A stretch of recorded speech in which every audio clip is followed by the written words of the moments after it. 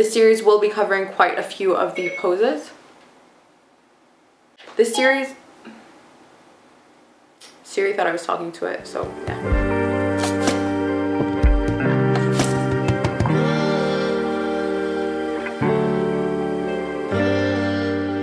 Hi everyone, it's Hannah and welcome to the first video in the Yoga Basics series that I've decided to do on this channel. This is kind of just like a few of the poses that are super common and the most practiced, the most basic, the most foundational, and some yoga terminology that you should know if you're starting out. So this is especially helpful if you're a beginner, but even if you've been doing yoga for a while, I think sometimes when we do something for so long, we sometimes just end up going on autopilot and not really totally checking in with every step. Sometimes we kind of just, we don't, I guess, mindfully go through the checklist of what requires us to be in a pose. So grab your mats so you can practice along with me, and today we'll be covering Tadasana or mountain pose. So Tadasana or mountain pose is a grounding pose, and it's actually a foundation for standing poses. It improves your posture, your balance, and even releases stress when you practice it with correct breathing. And because this is a standing pose, it really strengthens your legs and your back, and it can actually help relieve sciatica. So to set up your mountain pose, you will begin by either bring your feet together, or you can have them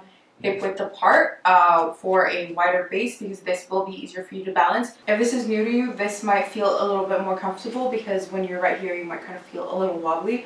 But whatever's good for you, definitely go for that. And we'll just kind of first begin by playing around with the balance. So kind of try to move around and feel all four corners of your feet supporting you.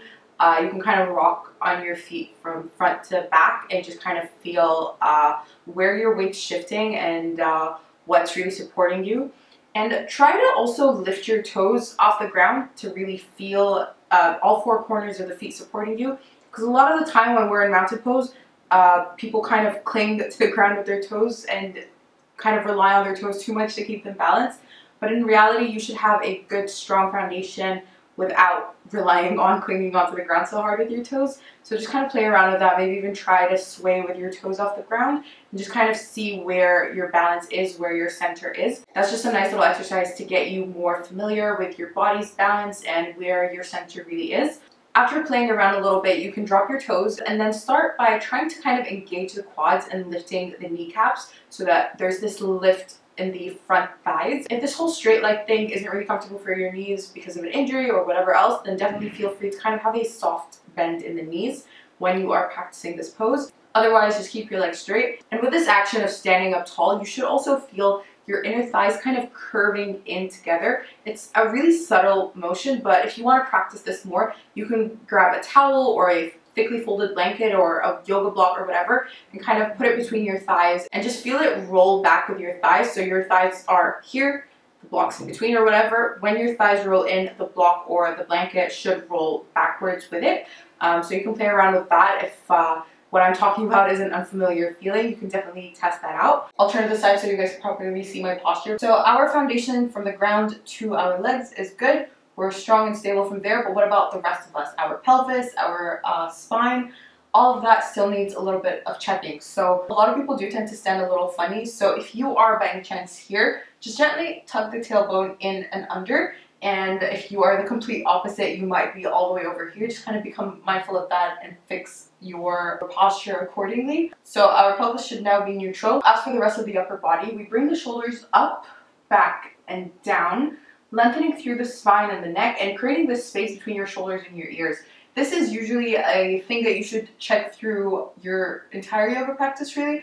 We usually do want our shoulders far away from the ears, so just keep that in mind. And we're opening through the chest here, and as for the hands, we can bring them to our sides, and I will actually face you so you can see this from the front. As you see, my arms are just to my side, and thus creating that mountain shape that the pose is named after. From here, my drishti or my eye gaze should just be parallel. It should be straight ahead. So if I'm standing over here, then my eye gaze is just straight ahead.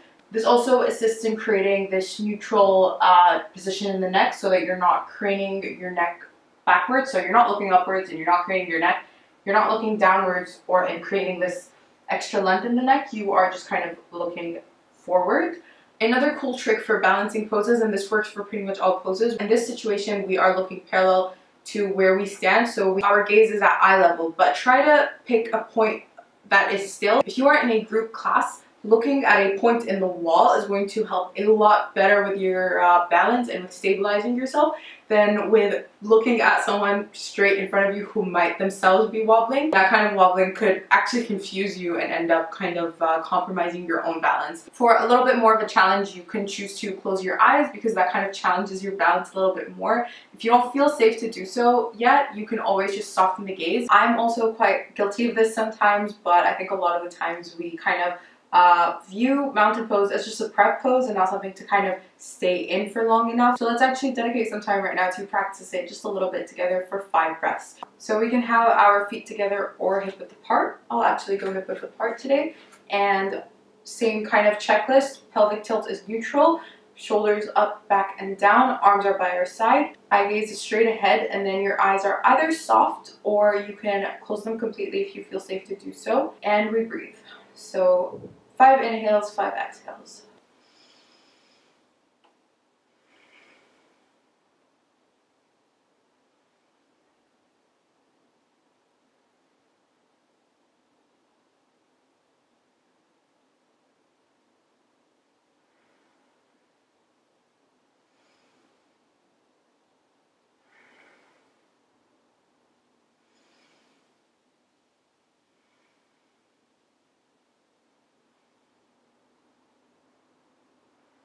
So that's it for Tadasana or mountain pose. Stay tuned for the next few videos that are coming up. And if you guys enjoyed this video, don't forget to like it, comment, share, and subscribe. And I will see you guys in the next one.